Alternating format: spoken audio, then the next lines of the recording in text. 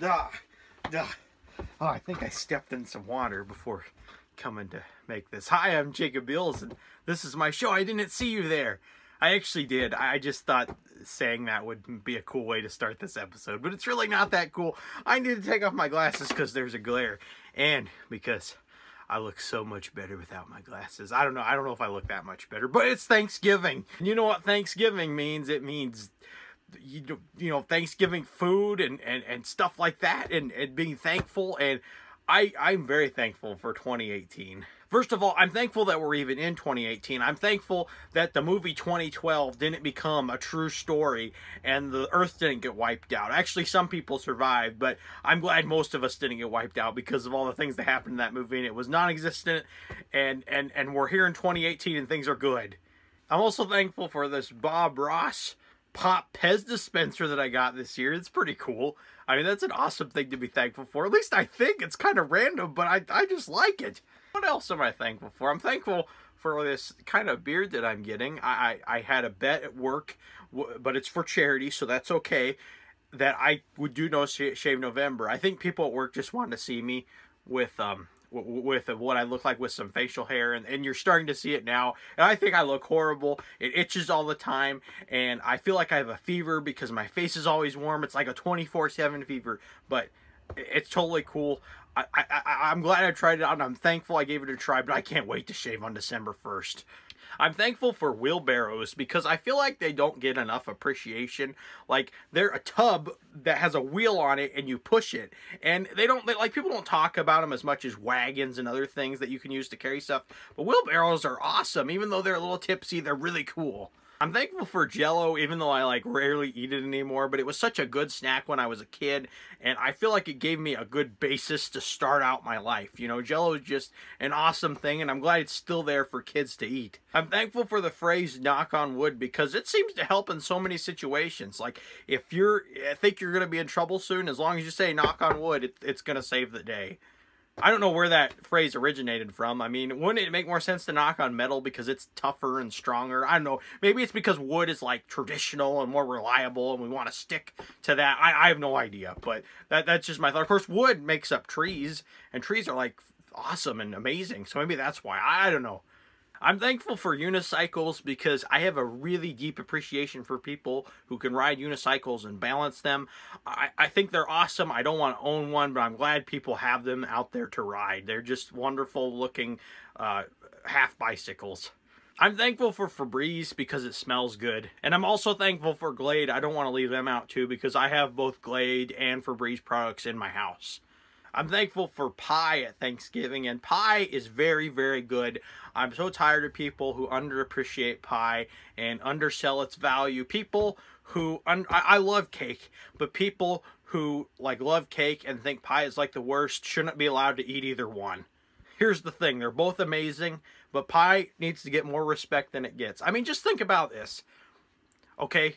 Pie is so amazing, it's been let into the world of math. Now, you might be thinking, Jacob, why would you want to be let into the world of math? Math is horrible. I know, I've tried it. It's terrible. I haven't done it since high school.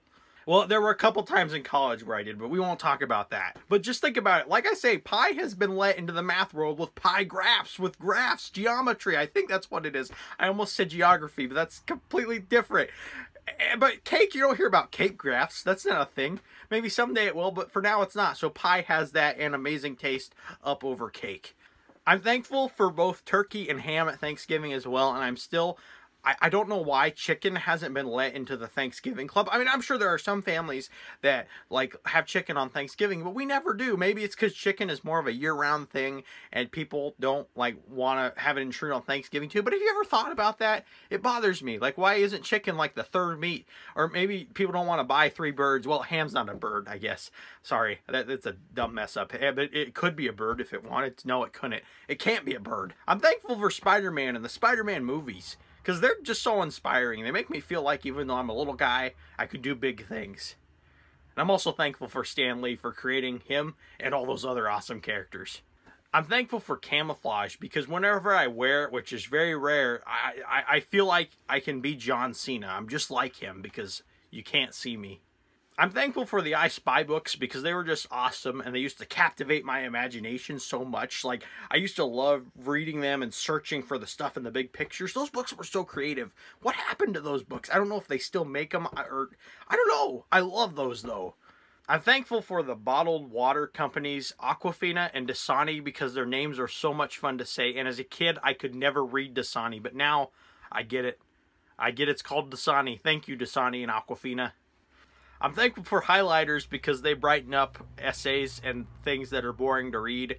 I'm thankful for photo frames because they hold our photos and our memories dear, that we hold dear, like literally, you know.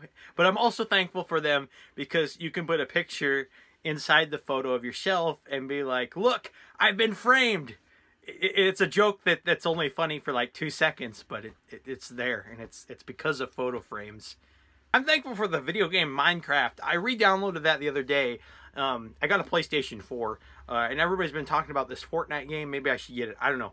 But I re-downloaded Minecraft. I hadn't played it since like high school. I played it again. And oh my gosh, is it fun. And it's just fun to dig tunnels. And it reminded me of how, like as a kid, like how much I wanted to dig a really big tunnel. I don't know why I always had that obsession. But thank you, Minecraft, for bringing those nostalgic memories back to me. I'm thankful for inflatable mattresses because they're like normal mattresses, but inflatable and portable. I'm thankful for my CD racks because they help me keep my music collection intact and in order. Right now I'm looking at my CD rack because I actually have my phone on top of one of them. That's what I'm using as my phone stand. Oh, I'm breaking the fourth wall.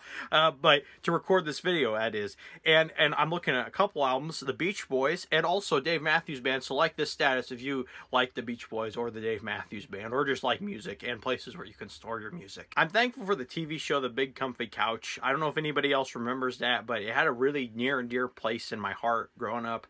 And I used to love the part when the main clown girl, I forget her name, I'm thankful for the show, but yet I forget things about it. When she'd do this thing on like this clock she had like on the floor, it was like a floor mat clock, and she'd do this like acrobatic thing. I don't know what it was, but it was so cool as a kid. Then they had this thing when they went under the bed and there were dust bunnies. It was under the couch, not under the bed. It's the Big Comfy Couch. I don't know why I said bed, but I used to love that segment. And there were other characters in it, like this girl had a grandma that lived next door, and there was also this mailman that would come by. If you like the Comfy Couch, I hope you're thankful for it if you ever saw it, because it was so good. But really, God has blessed me with a lot of great things this year. Without him, I couldn't do anything.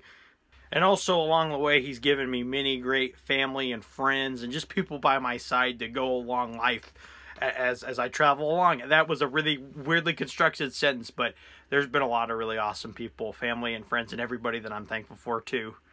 And I'm thankful for all the things he's put in my life, and I can't wait to see what 2019 has in store. But I really hope everyone has a really great Thanksgiving. Please count your blessings on those days. Be thankful for what you have, and remember what it's all about. It's about being thankful for the things that are in your life and just being happy for what you have. And remember that, because I've had a couple Thanksgivings where I kind of forget that and I'm grumpy. Please let me know what you're thankful for in the comments. I'd love to hear your thoughts on everything that's going on in your life and what you're happy about this year and what has just made your year a good year. And until next time, I'll be seeing you later. Bye!